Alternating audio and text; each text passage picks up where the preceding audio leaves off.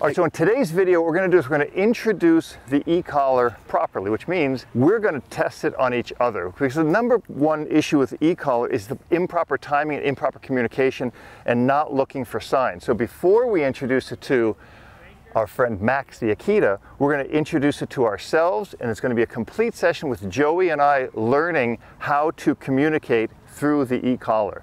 So let's get started. It's going to be a lot of fun.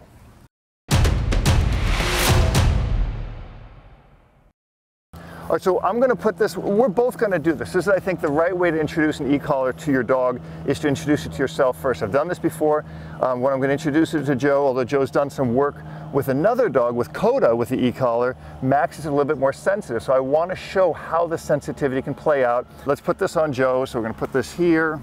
The reason I'm putting it on Joey first is because he hasn't felt it, so I want him to know what it feels like before he puts it on me. I have felt it, so I can easily know what I'm doing to him. And I know the difference between a 1 and a 2 and a 3 or an 18.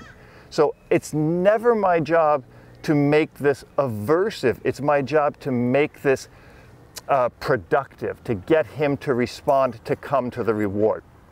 So all I'm going to do here is I'm going to check out on Joe and let Joe check out. And when he does, I'm going to send him a little communication. Now there, he's just very slowly responding. I'm going to do this, and I'm going to let him kind of do it again, and I'm going to see a difference in his reaction. There we go. Good job. And that's it. Right? So I went from a 1 to a 2 because the 1 made him kind of go, oh, I think I feel something, to the 2 going, there's something going on. Now here's the important part. Watch what I do when Joe checks out and I want him back. I turn on and I turn off. Okay, so the pressure is on until he gives me what I want and immediately turns off. Now the important part here is going to be following that with a reward so he knows what I want. So again, we're going to check out. I'm not going to do anything for a minute. Hey, Joe, what's going on, man? Good to see you, right? And then he's going to ignore me.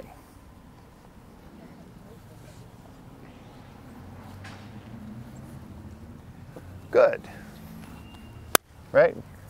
That's contact. That can be a pet to your dog. It can be a yes. It can be a mark. It can be anything you want, okay? Now, what I'm going to do is I'm going to tie a verbal to it. So I'm going to walk along, and you're going to see a verbal and a physical correction. So watch here, we're walking, and he's going to do his own thing. So he can go on his own, he can do whatever he wants, and when he does, and I kind of want to go this way, hey, good boy, good job. Right? And at any point he might see that tennis ball over there. Hey, good, yes, that's a good one, good, right? So I want you to mark a verbal to, that's kind of what I'm looking for. Now he's with me, no pressure. There's no need for the e-collar right now. But I want to, up, there is an e-collar there. Good. And that was a long press, right? A long, constant hold. And that's the difference between momentary stimulation and consistent stimulation or constant stimulation. If I use the momentary button on the e-collar, all it's doing is this. So let's do that for a second. This is continuous. I'm going to go to momentary, and let's watch his response and see if it's different. Nothing. There. See how confusing it was? I pushed it, I held it, I got no response out of him. Let's do it again. I'm going to hold it up when he's not facing me so you can see when I have it on. Now I'm going to go to constant. And there you go. So that constant pressure gives him an on-off sign. And that's what you want your dog to see. This is on, you're doing the incorrect behavior, and by doing the correct behavior, pressure comes off. There's no shocking here, by the way. Did you feel shocked at any time? No. No? No, just a tickle. Like a tickle, okay. Like a TENS unit? Yeah. Right? And remember, these collars have come a long way over the years, so now I'm just going to communicate with you. Joey, here. Good. Sit. Good, right? Here. Good. Now, disobey. Here.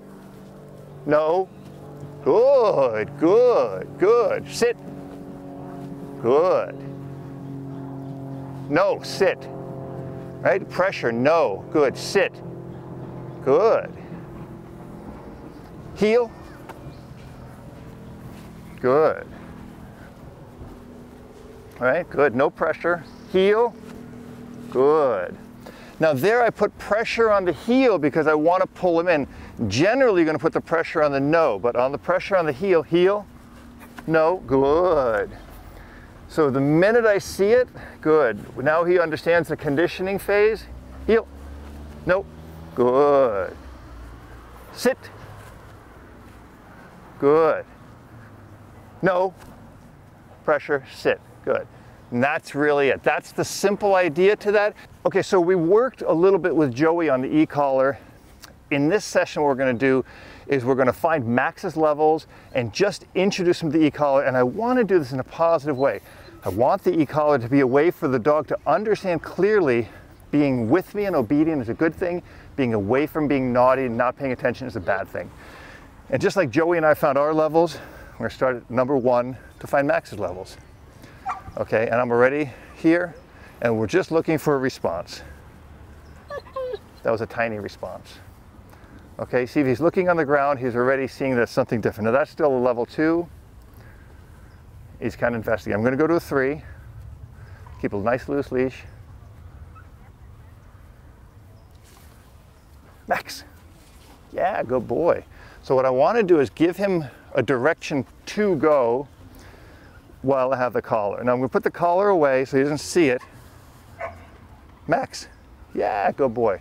So I'm on a 3, but he's not really doing anything. I'm not bumping him on the max. I'm bumping him for not looking. So I'm going to go to a 4. Hey, Max. Good, no bump. Good. So I'm going to let him kind of check out a little bit. Yeah, good boy. That was me bumping. 3 bumps. Very slight bumps on 4. Max is closer to my level than yours. Good.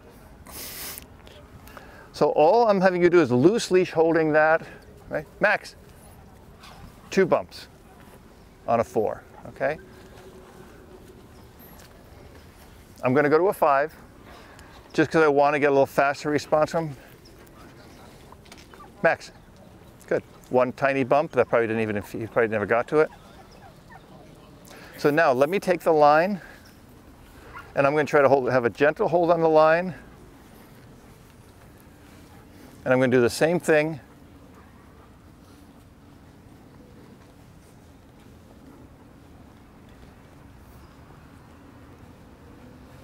Hey, no correction.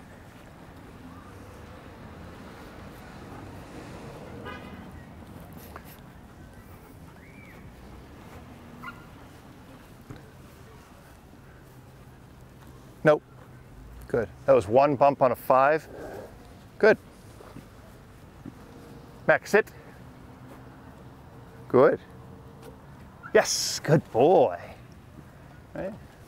So I'm going to go through a little obedience routine with him on this so I can give him a correction. Now I'm going to take it from a 5 down back to a 3 or a 4. Probably a 4 will be his working level with this box. Right. So here we go. Max, come. Good boy. Sit.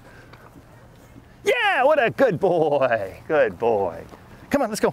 Good boy. Easy. Max. Good. Sit. Down. Yeah, good boy. What a good boy. What a good boy. What a good boy. Yeah. Good. Atta boy.